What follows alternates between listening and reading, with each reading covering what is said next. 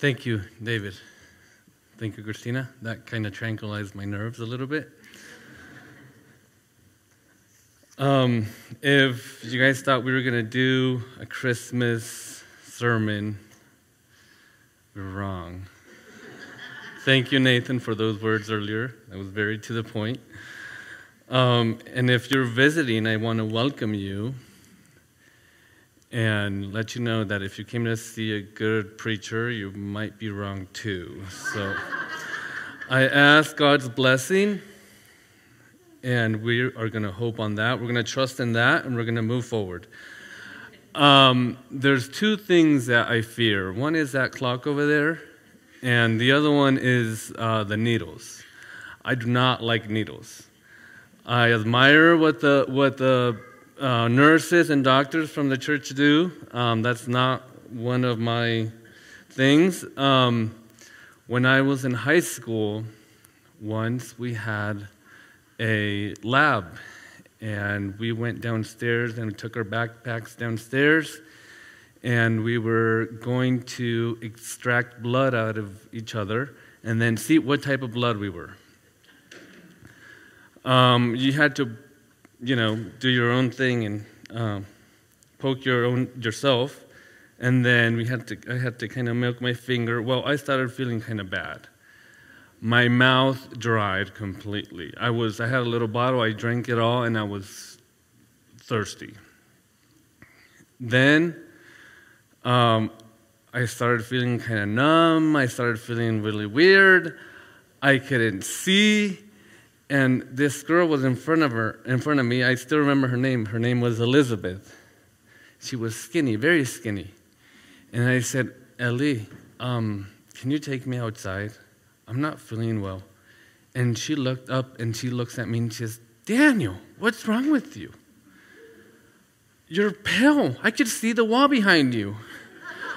So I grab her from the shoulders because I can't see a thing. I don't know why I couldn't see, but I can't see a thing. As I'm walking outside, luckily we had gone down with our backpacks, but they were on the side of the wall. I just went, bang. I didn't make it outside. Later I woke up. I went outside and I was just sitting there, and I remember the teacher went out and said, you better feel good. If not, I'm going to give you an injection. I said, oh no, don't worry about it. I'll be fine.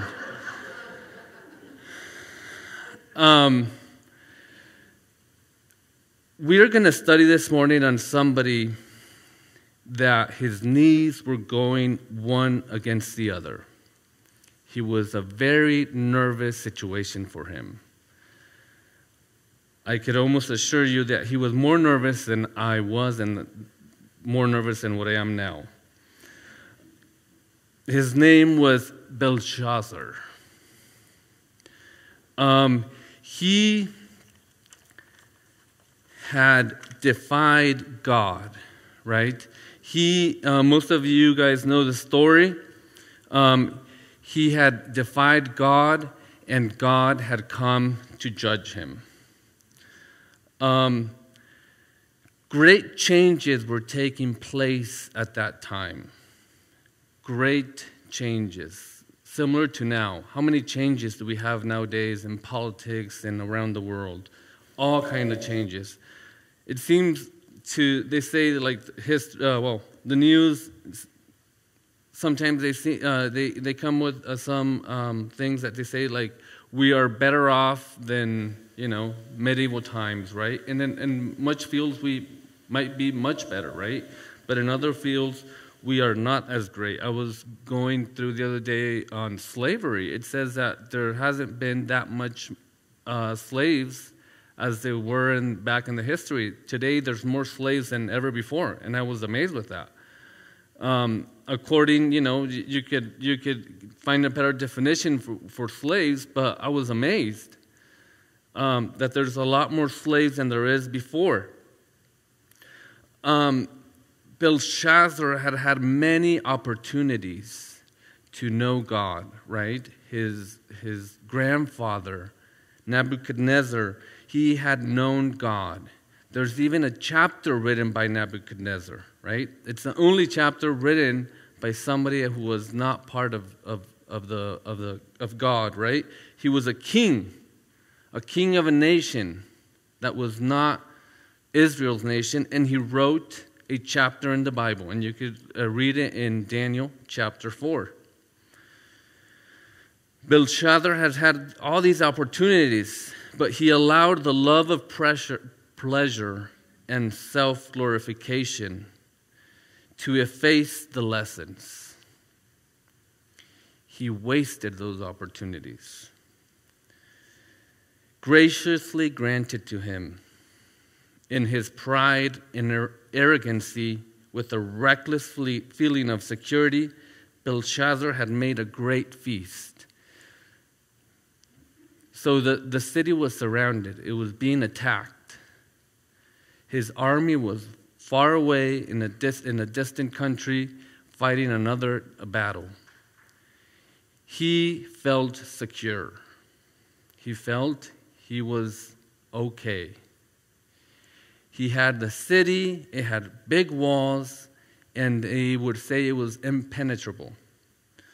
There was a river, right, that went through. They say that they had enough food up to 10 years. And they had a river where they could pull fresh water. They had no need for water or problems with rain or anything. They had a river. But what happened? The Medes took the river out into a different path, and then they went in through the river, right? Wealth, power, beautiful women, men of genius and education were there. Everybody was there. What happened? They brought the vessels from the temple to drink in them, right?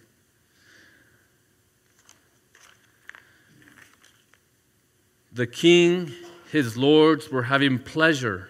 Meanwhile, there was unseen watcher among them. There was somebody in there that was not invited, but was there, is here, and has been everywhere since. Right?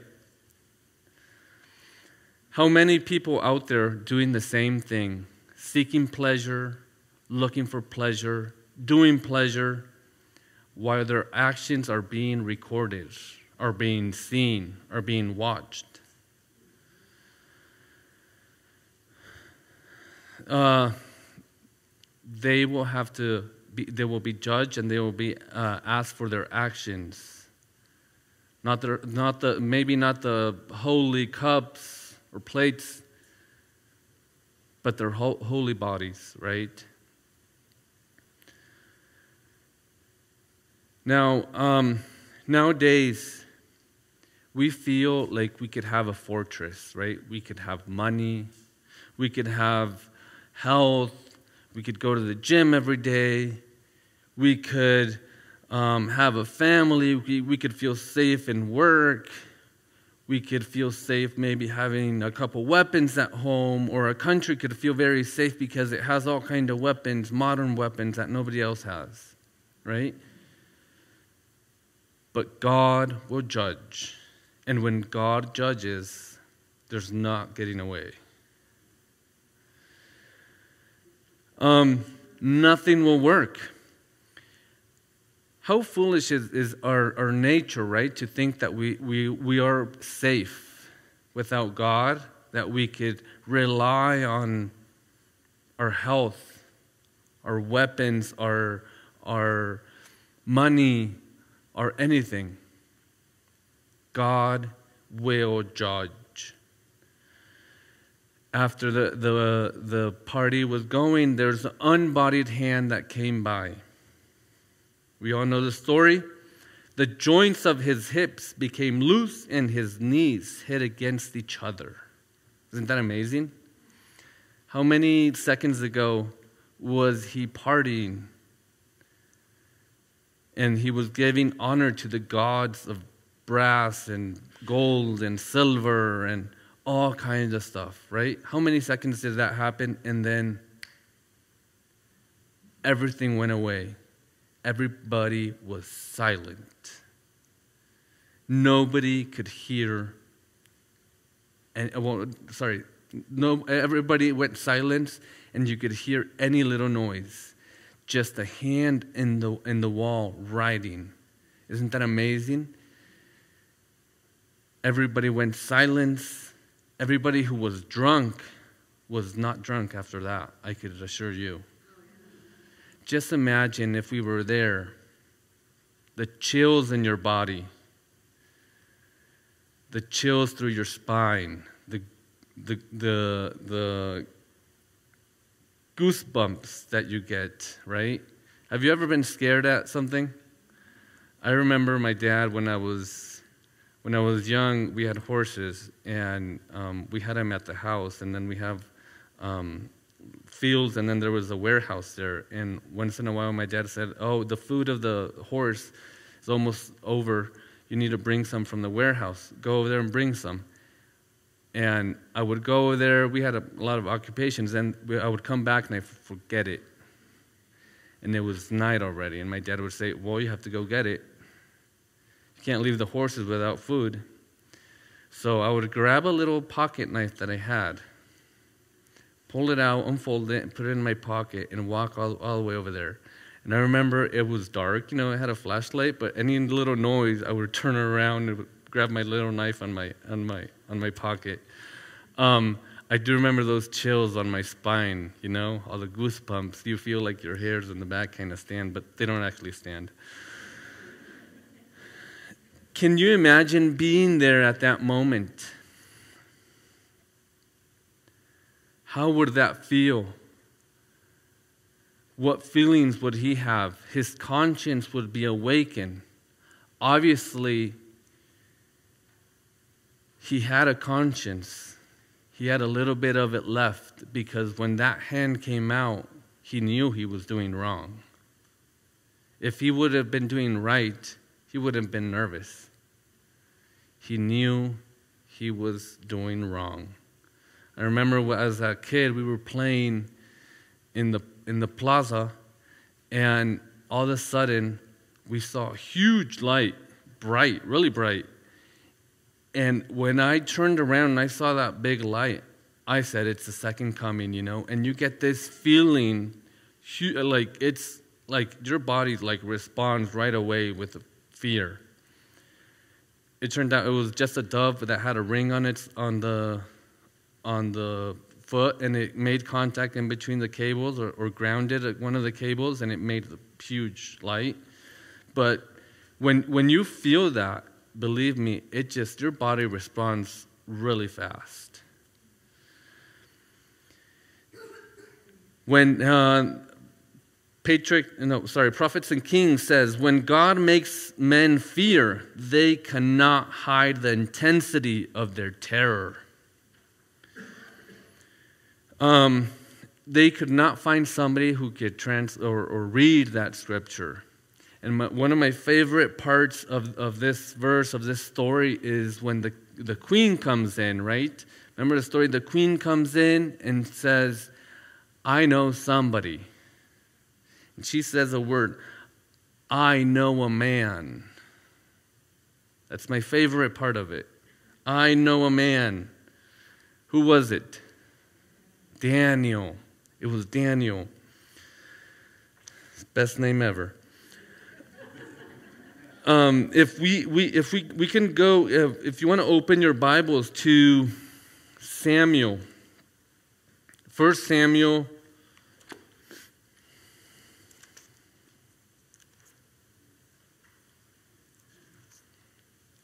seventeen.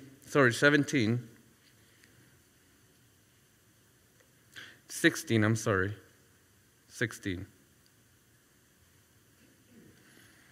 Verse 17. 16, 17.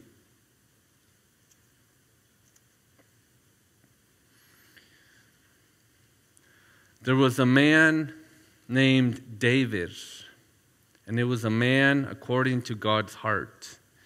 And the prophet Samuel did a really good job on writing his characteristics, his character. And it's amazing to me how he describes him. At that moment, Saul was having a bad moment, a bad season, because he hadn't done the right stuff. So he was feeling guilty. And whenever that guilt came, he could not find rest. So they found a man, and it says in verse 17, so Saul said to his servants, provide me now a man who can play well and bring him to me. He was looking for somebody that could play for him the harp. Meanwhile, he felt guilty, and that playing would take away the guilt or would give him this relaxation. Then one of the servants answered, look, I have seen a son of Jesse of Bethlehem, who is skilled in playing, a mighty man of valor, a man of war, prudent in speech, and handsome person, and the Lord is with him. Amen? So he played well, right? He had skills and he played well. So he did stuff well. He did stuff right. Second,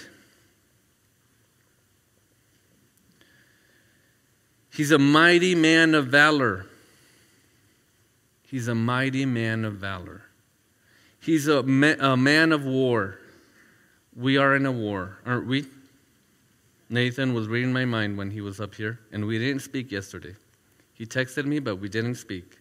And he was reading my mind. We are in a war. And it's evil and good in our minds and everybody's bodies. Prudent in his speech, and a handsome person, and the Lord is with him. The most important one, the Lord is with him. Amen? There's a second verse that I would like you to read. It's in 1 Chronicles 12.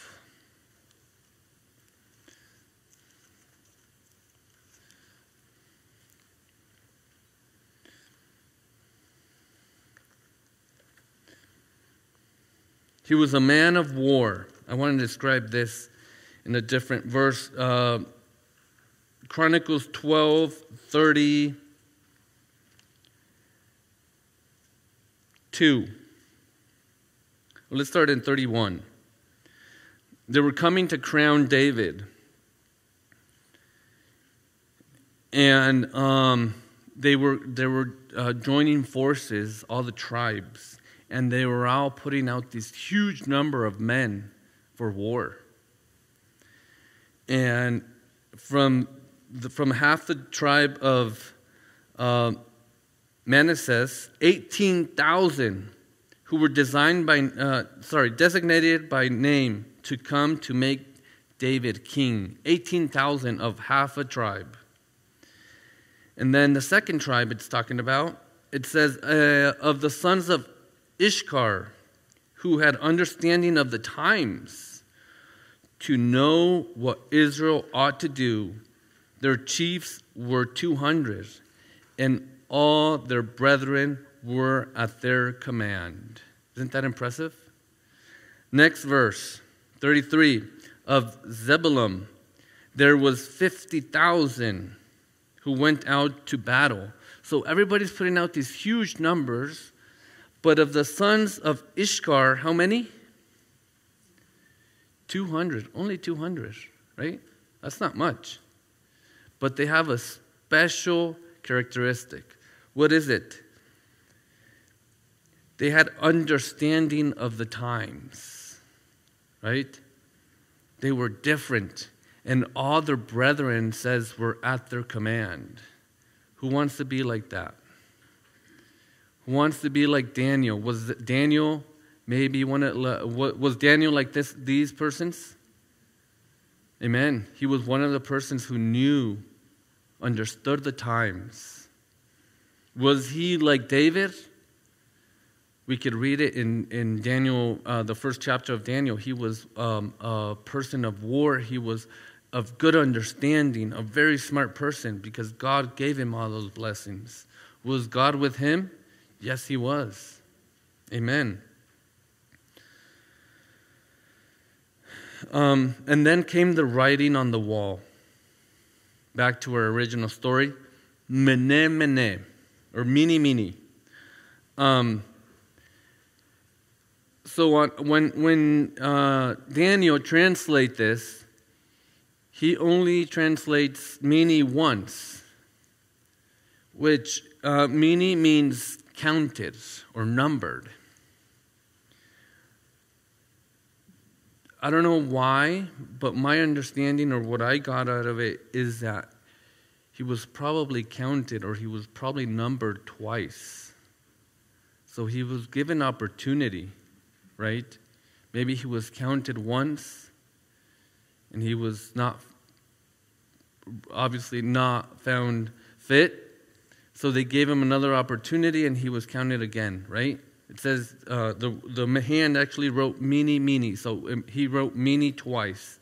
The translation, when Daniel comes over and translates it, he translated it as one single word. So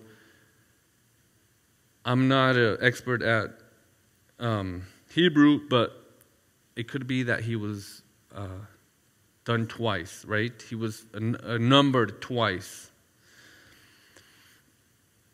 I want to read you Prophets and Kings, 5:35.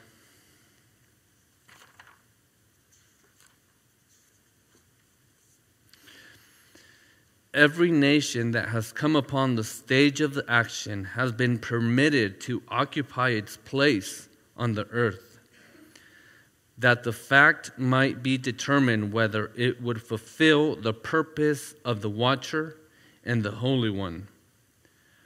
Prophecy has traced the rise and progress of the world's greatest empires, Babylon, Medo-Persia, Greece, and Rome. With each of these, as with the nations of less power, history has repeated itself. Each has had its period of test. Each has failed. Its glory faded. Its power departed. While nations have rejected God's principles and his rejection have wrought their own ruin, yet a divine, overruling purpose has manifestly been at work throughout the ages. Isn't this amazing? We as a nation, as individuals, we're being tested. We're being numbered. We're being watched to see if we accomplish the purpose that God has for us in this world. Amen?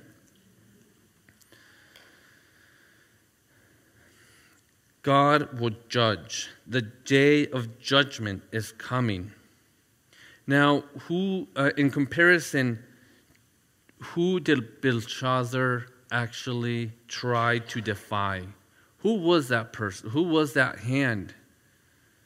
Who was that God? I personally, I believe me, don't get me wrong, I love Christmas and everything, but it seemed like the images that we stay the most in our mind with of Jesus is a baby or either crucified, right? They were worshiping the gods, the idols with those vessels of wood, of brass, gold, silver. And sometimes we keep in our mind also that Jesus is a baby, or the world can keep that in their mind, right? Because as Christianity present a lot of Christmas, we present it as a baby, right? I don't know here, but in Mexico, everybody's Catholic. It's either a baby or it's either a person crucified, the image. And that's all that you could pull to your mind.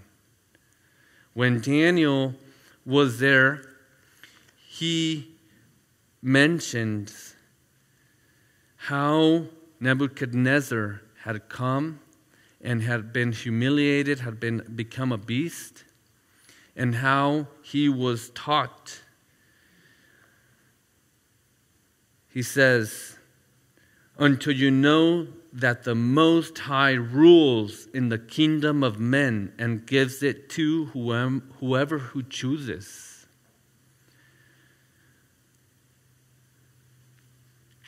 God is reigning. He is in heaven. In Isaiah 6:1, it says that Isaiah writes that in the year the king, I remember the king's name, I could look it up real quick. In the year the king died,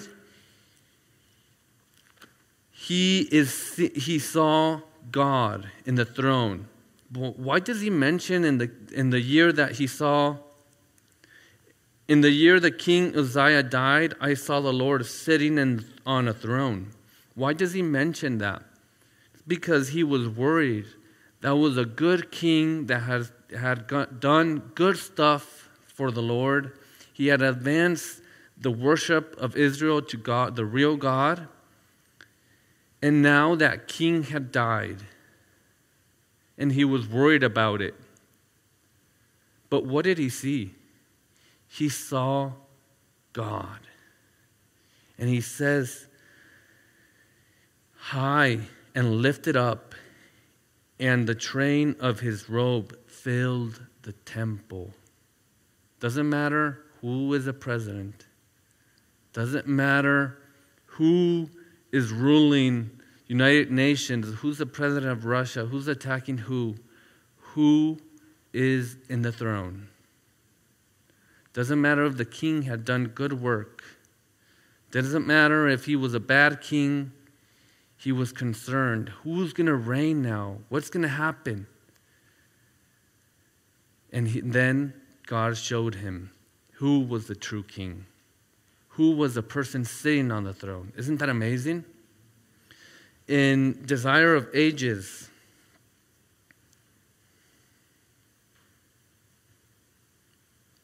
it says, with Jesus' ascension, as they drew near to the city, the challenge is given by the escorting angels. Lift your heads up, O gates, and be ye everlasting doors, and the King of glory shall come in. Joyfully, the waiting sentinels respond, who is the King of glory? They say this not because they do not know who he is, but because they would hear the answer of exalted praise.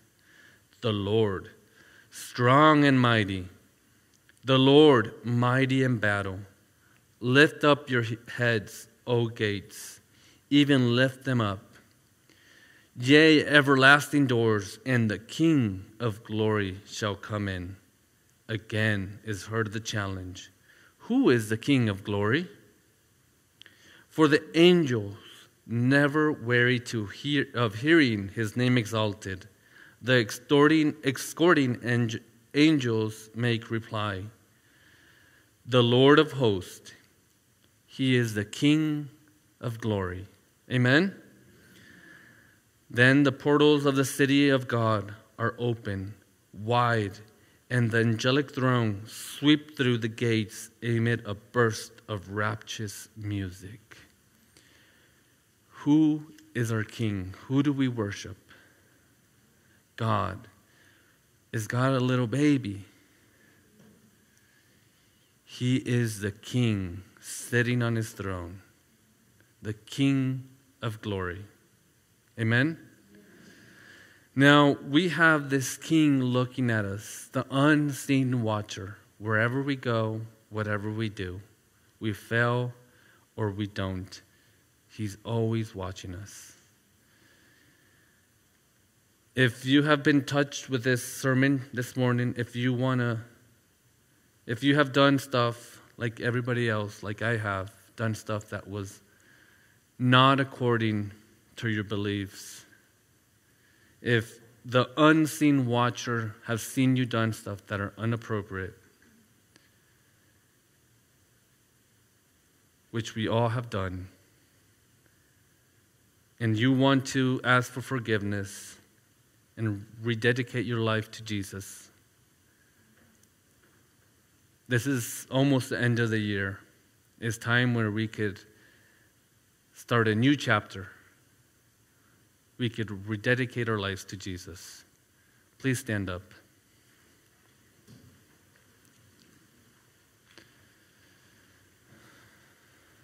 It was just a fear. It's 11:59. We're good.